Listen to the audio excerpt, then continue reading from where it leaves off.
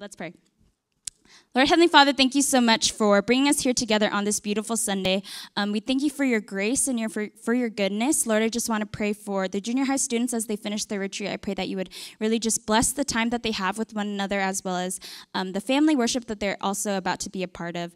Lord, I just want to pray for our high school students coming off of retreat. Lord, I pray that we would continue what we learned there, the relationships we made there, and the commitments we made to battle our sin at retreat. I pray that we would continue to battle that here as well, Lord, in knowing that really just the God we served up at retreat is the same exact God that we worship down here.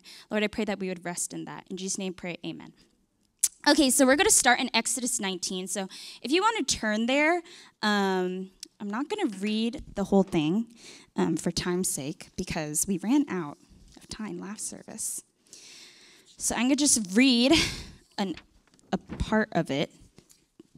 So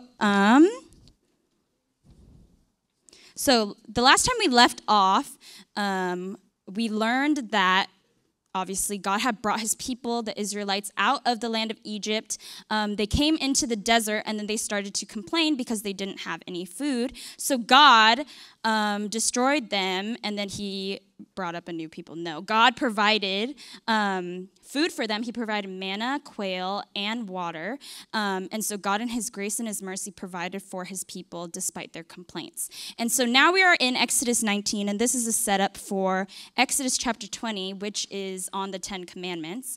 And so Exodus 19 is setting up for exactly why we have the 10 Commandments. And so we're going to look at verses 3 through 6, if you can just follow along with me. It says, While Moses went up to God, the Lord called to him out of the mountain, saying, "Thus you shall say to the house of Jacob and tell the people of Israel, you yourselves have seen what I did to the Egyptians and how I bore you on eagle's wings and brought you to myself.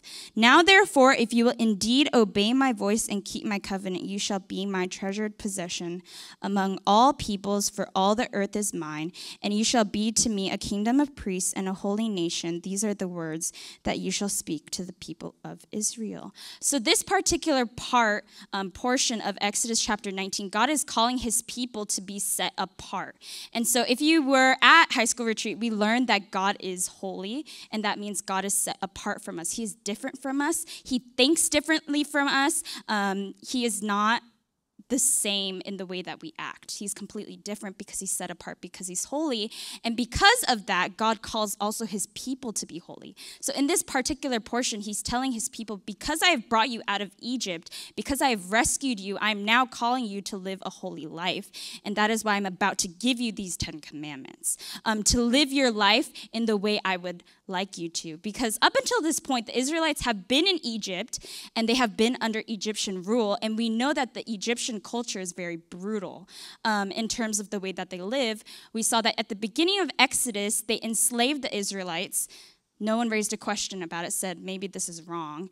And then later we learned that Pharaoh is threatened. So because he's threatened, he says and commands his people to kill Israelite children. And no one had a problem with that either. And so we have to question that there's something very wrong with this culture. And not just Egypt, but other cultures during that time were also very brutal. So God wants his people to be a light in the midst of these brutal cultures and show that this is the best way of living. This way leads to life. And so God is calling his people to be holy in this setup for Exodus chapter 20. And not only that, but I'm not going to read it, but if we go later, if you skim through Exodus chapter 19, you see that God is coming upon Mount Sinai, and there's this whole ordeal.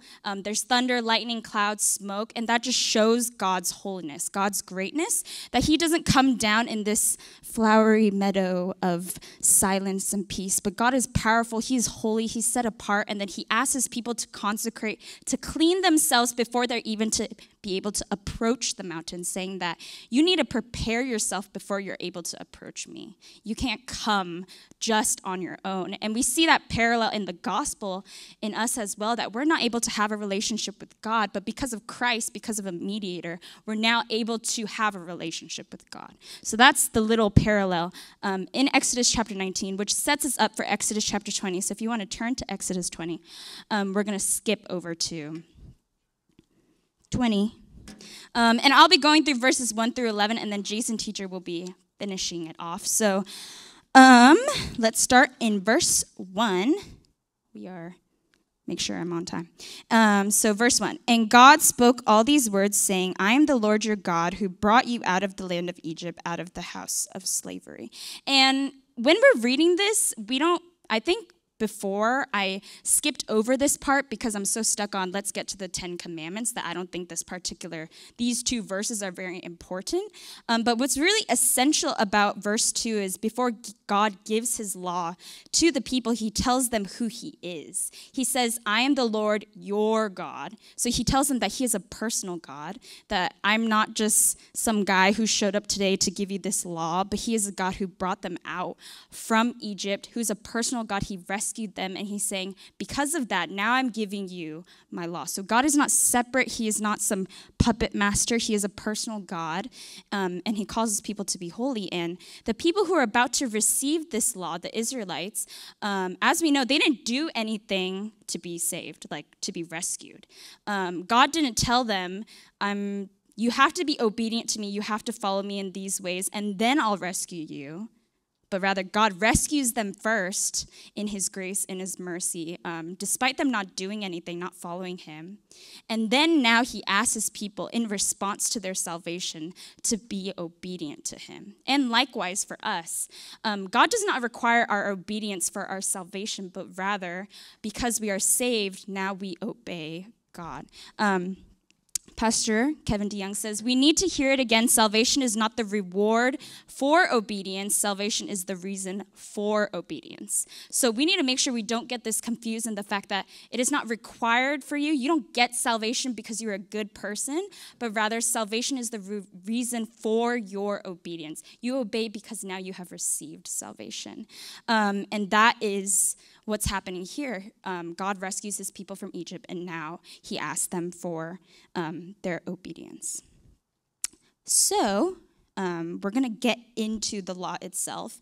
And before we go into the 10 Commandments, I want us to consider a little bit about law. Because the 10 Commandments is very common to us, but I want us to think in our heads, not out loud, if we can list all 10 Commandments. Just a little bit. I feel like when I was younger, they had us memorize it more, but as we get older and older, I feel like it's not as emphasized or pushed. But I want to make a case that God's law is very beautiful, and it leads to life for us. It's good for us, despite us thinking that it makes us restricted. So let's think about, as an illustration, traffic laws. So how many of you guys drive? Maybe not very many, just the seniors, basically. But we know that when we drive on a highway, usually it's 65 miles per hour. But we know that if you go 65 miles per hour, you're going to get cut off. People are going to honk at you. And so usually people break the law and go 70 or 75. If it's dark at night and you don't think you'll get caught, you go 80 or 85. Don't do that. I'm just saying people do it. Don't do that going forward. I didn't teach you that. So traffic laws are in place for our safety, but we break it because of why. Usually when I go, I'm not saying I go like 80 or 85, but when after service on Fridays, because it's late at night, I'm tired, so I want to go home. So I go a little fast. I don't go like really fast, but I go a little bit faster than like when I come up because I want to go home and I want to go to sleep. Or let's say you're already late, so you go extra fast so that you're not late. Or let's say you need to use the bathroom really bad, so you push the gas so you can get home and use the bathroom. So we break the law because it's convenient for our agenda.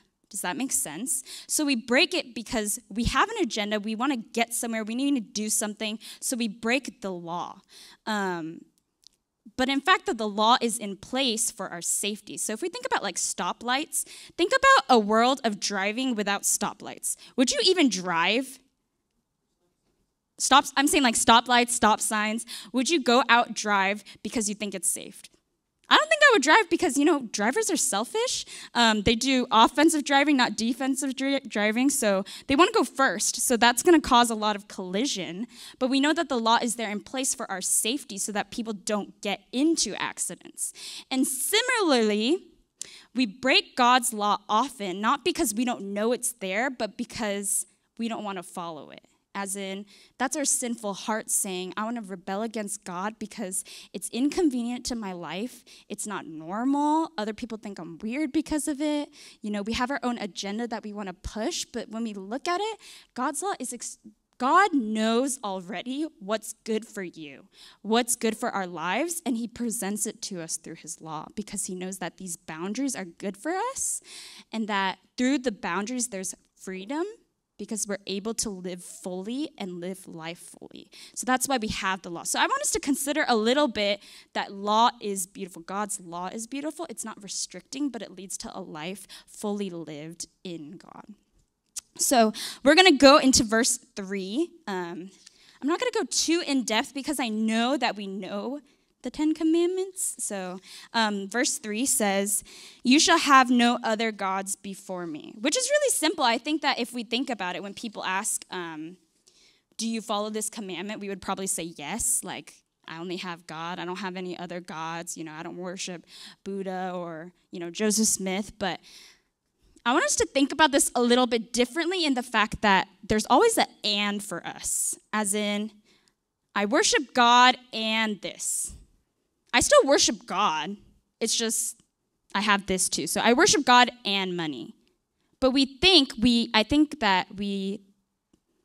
the right word I'm looking for? We think that it's okay because we still worship God and not realize that there's an and after that. So consider this illustration. Think of a man who comes home to his wife and he brings another woman with him and he goes up to his wife and he says, honey, I brought this new woman home. You still get to be my wife, but sometimes I'm going to spend time with this other woman. What do you think the wife would say? Oh, honey, that sounds great. Thank you so much for considering me, allowing me to still be your wife. No, you would say she's crazy if she says something like that. She would probably say, pick me or pick her. You can't be with me if you're going to be with her. And if she's going to stick around, I'm leaving. So in the same way, God is saying that what it means to have there's no other God before me, that there shouldn't be an and. God asks for our full commitment. And when we say we love God, we only love God. That's our commitment. That's our loyalty to him.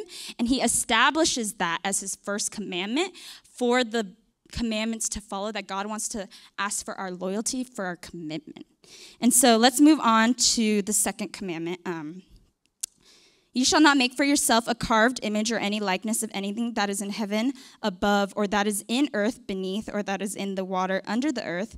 Verse 5, you shall not bow down to them or serve them, for I, the Lord your God, am a jealous God, visiting the iniquity of the fathers on the children to the third and fourth generation of those who hate me, but showing steadfast love to thousands of those who love me and keep my commandments. So this one too, I feel like when people ask, do you follow this commandment? You're like, oh, I don't have statues of other gods and things like that in my room. But the heart behind this commandment is that it's wrong worship. As in, God is saying, don't limit me to an image. Because we learned at retreat that God is set apart. God is holy. He's completely different from us.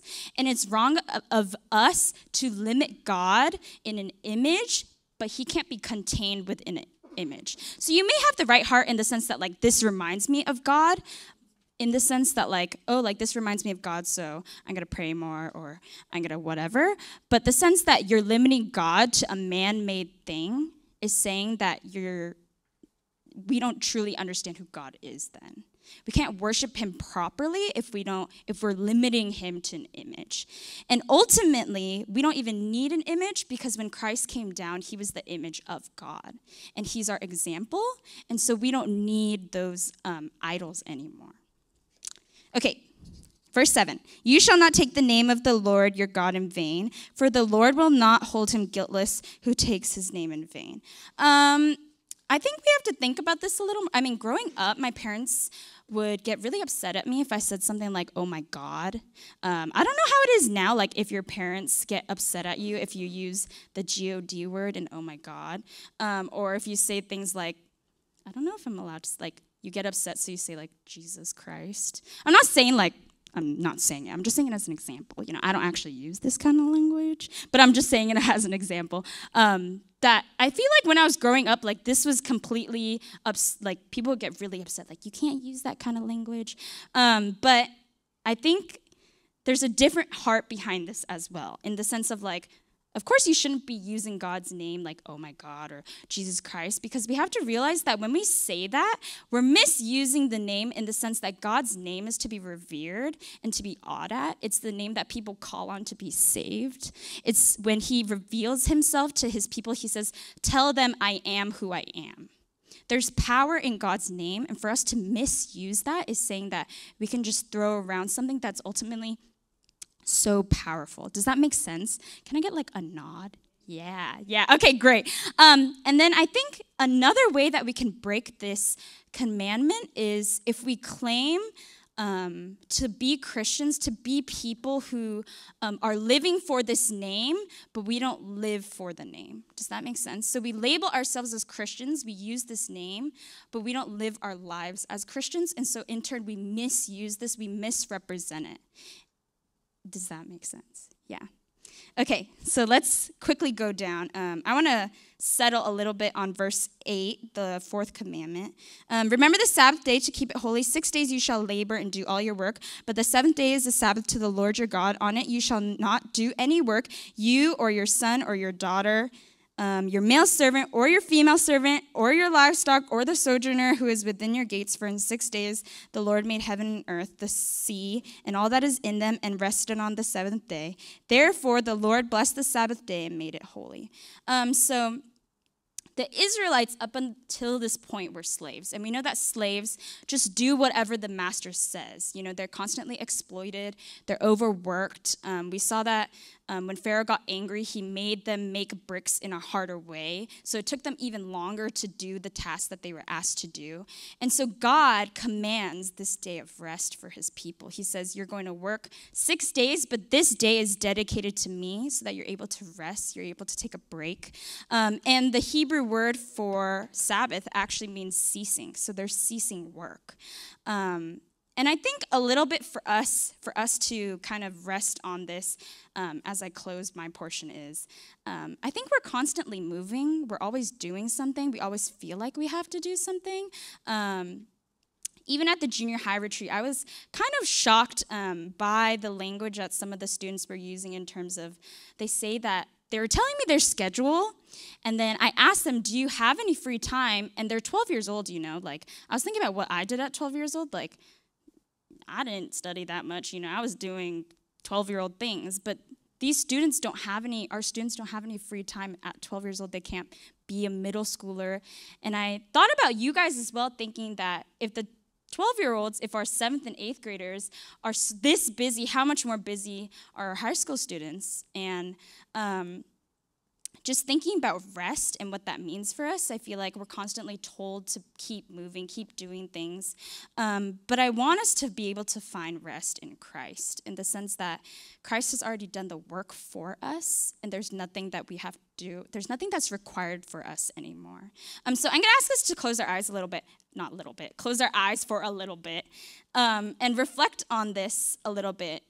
What rest means to us, what ceasing means to us. Because I think God did create us to be workers, because he was a workman the first 6 days, and then he had the seventh day as rest. And I think that it's a command for us to be able to rest. And now we're able to fully rest because Christ has already finished the work for us on the cross. So reflect on that a little bit. What that means for you.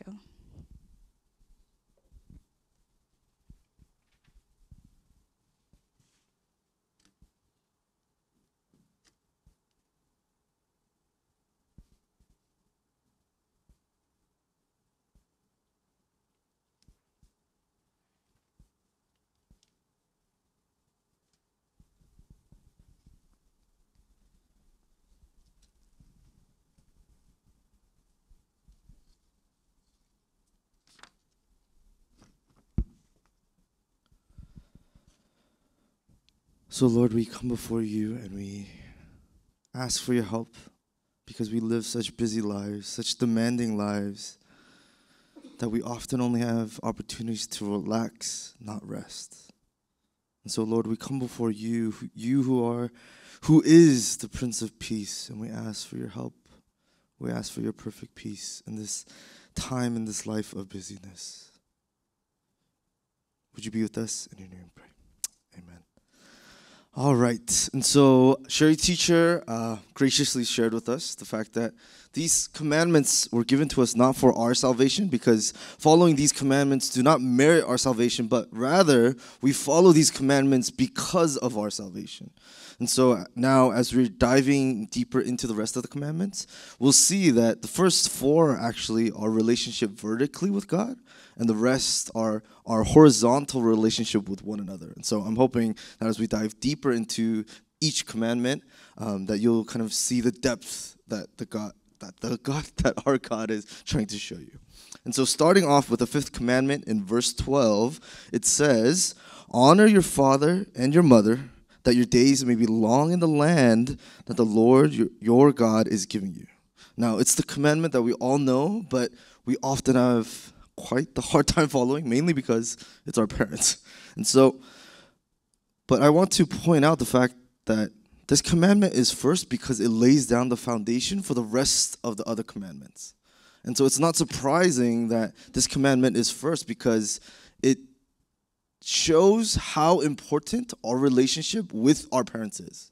And so if you kind of think about it, our relationship with our parents is the foundation for the basis of all our other relationships. So whether it be with our friends, whether it be with our teachers, whether it be with relatives or just people you don't know, we base our relationships with those people primarily first by having a relationship with our parents.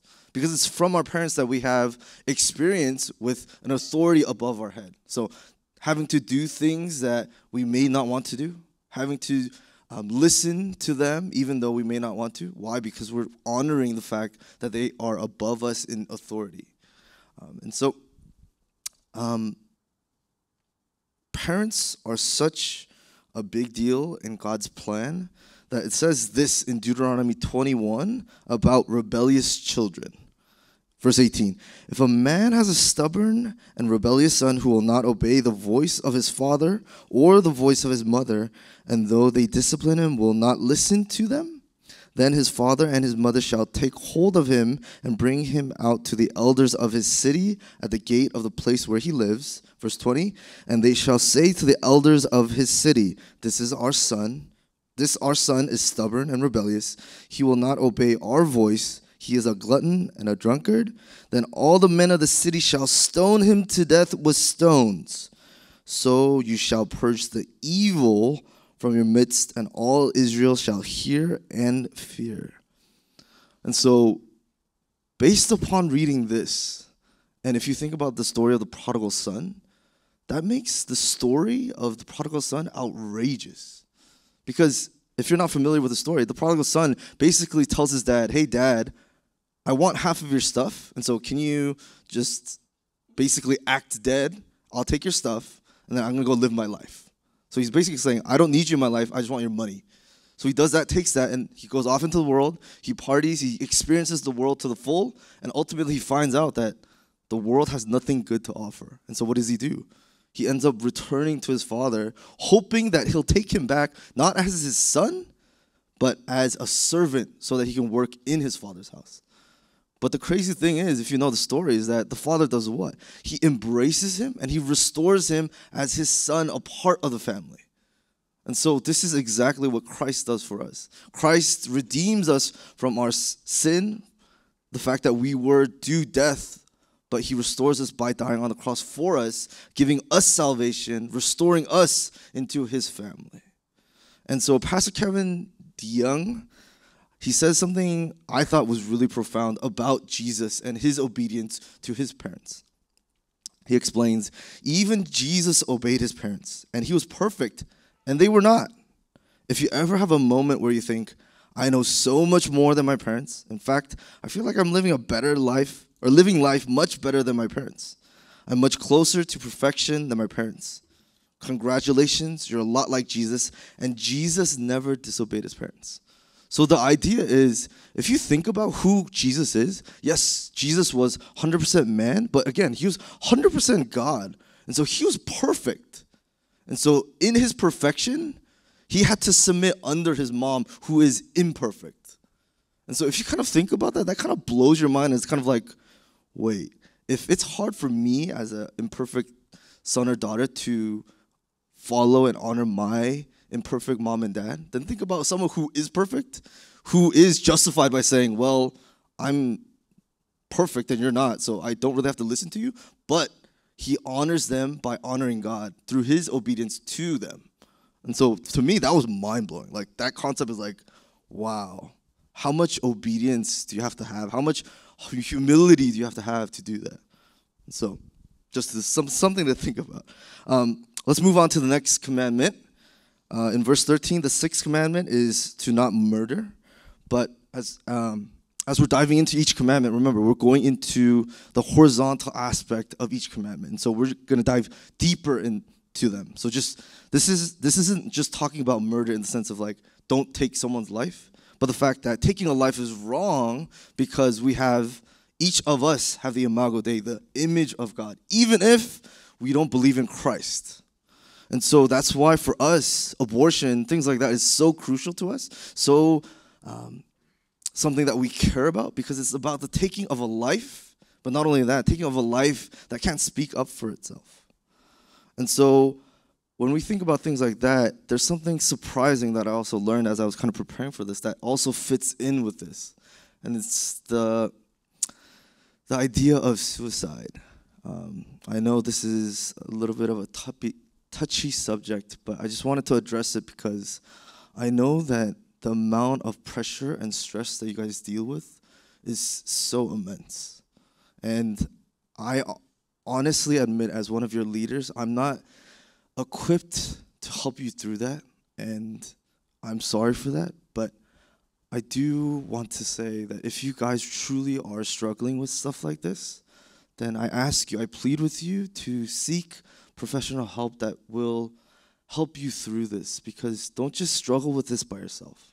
Please find people, please find counselors and doctors who are professionally trained to help you through this. And I want to make something very, very clear. God doesn't put you in a situation where the only option for you is suicide. God doesn't push you and push you and push you and push you to the point where you're like, oh, I can't do this anymore. What can I do to escape this? And the only thought that you have, the only option that you have is suicide. God doesn't do that. We see that in the entirety of the Bible, the fact that God chose you. God loves you so much that he sent his one and only son to die on the cross for you. He desperately fights for you every single day. Matter of fact, Jesus intercedes to the Father on your behalf, because to him, to God, you're worth it. You're irreplaceable. You're invaluable. And to him, he loves you so much, unconditionally, that he chooses you. He knows you by name. And we know that famous phrase in the Bible where he can count the hairs on your head.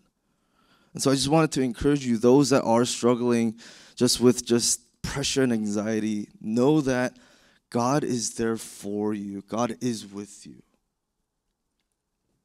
And just briefly, as we kind of wrap up this commandment, in Matthew 5, Jesus talks about anger and the fact that anger is basically counted the same as murder.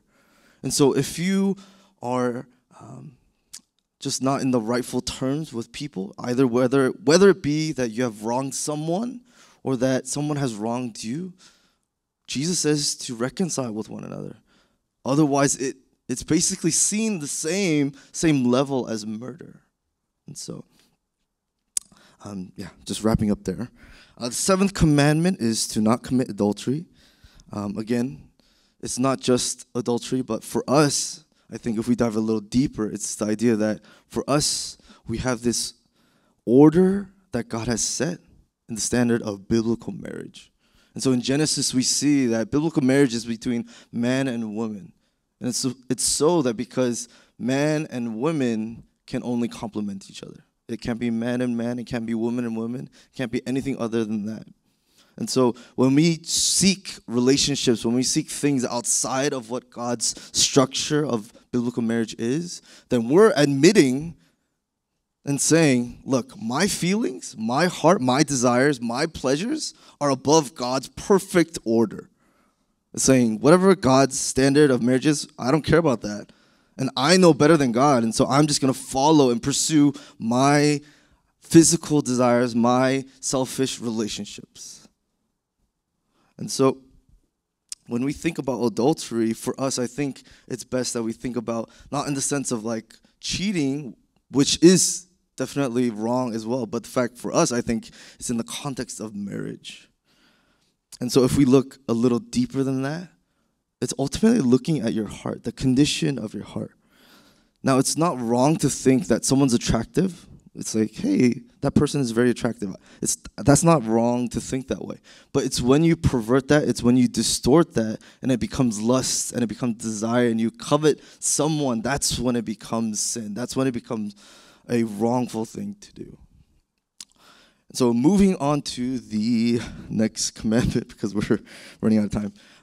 The next commandment, the 8th commandment, is you shall not steal. And so when we dive deeper, it's talking about greed. And greed is the heart behind you even beginning to think about stealing or taking other things. And greed disrupts what God has provided you as good, as sufficient, and saying, no, that's not enough. But clearly in 1 Corinthians 6:10, it says, nor thieves, nor the greedy, nor the drunkards, nor the revilers, nor the swindlers will inherit the kingdom of God. And so greed doesn't just end with the action of taking something, but it's also the inaction. And so when you take something that's yours, but you take it without working towards it, and you just basically waste it away because you got it for free, then that's also considered greed. And also the very important discipline of tithing. Everything that we have, God gives to us as a blessing. God gives to us to provide for us. And so when we don't give back to God what is rightfully His, then we're stealing from Him. And so when we look deeper into that, again, we're looking at our heart. We can see this in I guess, I'm not sure if it's famous, but the passage about the widow's offering in Mark 12. The widow, when providing her offering, she only offers what's worth 1 penny. And everyone else is offering, their offerings are extravagant. They're large sums. But Jesus says in verse 43, truly I say to you, this poor widow has put in more than all those who are contributing to the offering box, for they all contributed out of their abundance, but she, out of her poverty, has put in everything she had, all she had to live on. So we're looking here. It's not just necessarily about stealing or taking things, but it's about our heart, where our heart condition lies. And so if we dive a little deeper into that, I think this commandment is saying you need to pursue a spirit of generosity, that we should offer our things to others, our brothers and sisters, especially if they're in need, so that we can provide for them. When we see this in the early church in Acts, they offered up their things, they sold their things, not necessarily to make money, but the fact that they had brothers and sisters who were in need and they want to provide for them. So, moving on, commandment number 9 tells us not to bear false witness against our neighbor. So to provide just a little bit of context, normally we understand this commandment as just not to lie, but this commandment specifically says not to bear false witness against your neighbor. Now this was because back in this context, when there were trials and courts going around determining whether you were innocent or guilty, the main evidence that was provided was witnessing. And so if there were 2 people that said, oh, this person's guilty, but the man himself was innocent, then he was deemed guilty and killed. And so by you witnessing falsely, you had the potential to kill an innocent man. That's why this commandment is so important. But for us, I think in a more modern context, I think for us, it speaks about gossiping and slander. And so for us, gossiping isn't just about saying false things about someone behind their back, but I think it even goes far as to say that if you say true things about someone, but that are bad of them, then I think you're also gossiping too. Because you're bringing down their character, even though, oh, I'm telling the truth though. But you're bringing down their character by saying terrible things about this person, even though they are true. And slandering, you're so biased against this person that you are not giving them a chance at all. And so you're completely devoiding them of any chance and saying, nope, that person is always wrong and that person is never innocent. And so, again, this commandment, if we dive again deeper, I think it's saying we need to love our neighbor, because if we don't love our neighbor, then we're exposed to all of these things, to lie, to steal, to say false things about them, to be biased against them. But if we love our neighbor, then there's no way that we want to do these things, because we're looking out for them. We want to encourage them, we want to build them up, and we want to bless them. And so as we're coming close to an end, we're diving into our last commandment here, the 10th commandment, which is not to covet. And the thing I want to make clear here is the problem is the fact that we want things that are either wrong or we want them in the wrong way. So necessarily it's not the fact that you want things that it's bad, but it's the fact that you want bad things or you want them in the wrong way. And so coveting means that we want other people's belongings for ourselves. So simply put, when we covet, we're saying, my needs are on top of yours. And when we do covet, we're saying, God, your provision, what you've given to me, I'm not satisfied with. And so what my needs are above yours as well. And so we feel rather obligated, like, God, I should have these things. I should be given these things. And so that's when we start to just have the wrong heart and the wrong mindset. And ultimately, at its core, if we kind of think about it, it's the fact that we're idolatizing and honoring ourselves. But it's not just about wanting other people's things. It's also extension to having things and being too possessive of them. And so if you have things that you can share with your brothers and sisters that can bless them, but you're like, no, I don't want to share it with them, I think that also falls into coveting. Because you who are blessed with these provisions, you're keeping it to yourself. You're saying my desire, my want for this item, this thing, is higher than the ability to serve my brother and sister. And so again, I think this commandment, if we dive deeper, is speaking about the spirit of generosity. And just to close, I think the 10 Commandments are essential to our faith, because at the very forefront of it, it speaks light into our sinful nature. So it's not necessarily the fact that we sin specific sins, but the fact that we're sinful people. And so if we're honest, if we examine ourselves, I think we're really hesitant and we kind of resist the 10 Commandments, because if we come up to them, we have to acknowledge the fact that we fall short to them every single time. The reality is that I always fail at these things. But God, in his loving and perfect nature, provides us Christ. Christ honored God the Father, but also his imperfect earthly mother. Christ does not murder anyone, but rather pushes us to reconciliation.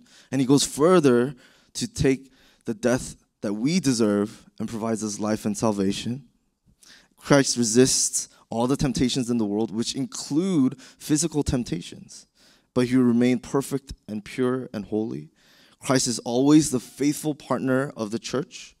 Christ gives his love generously, his unconditional love.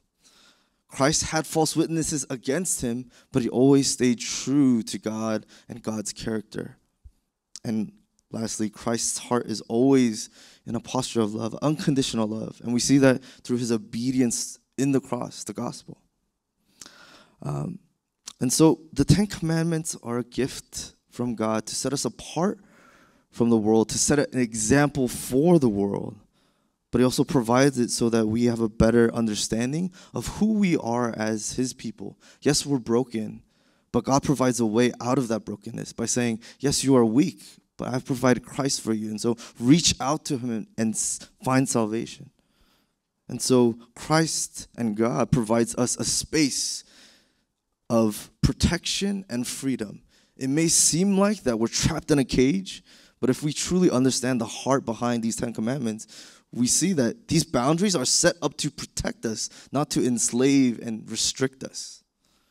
And so we as weak people, God provides Christ, and He provides Christ because Christ followed these commandments perfectly, and he did them in obedience to God and on our behalf. Because he knew on our own abilities, we would never be able to fill them perfectly or even well, if we're honest.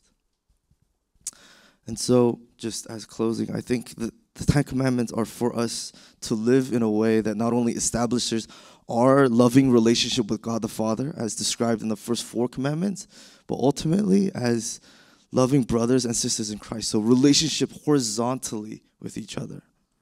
And so, let me close and let me pray for us. Father God, we thank you so much for your provision. I know in our honest hearts, we have a resistance to these commandments, to these things that you have set for us, because the reality is that we fall short every time. And that reality sucks. We don't like to fall short. We don't like to be weak.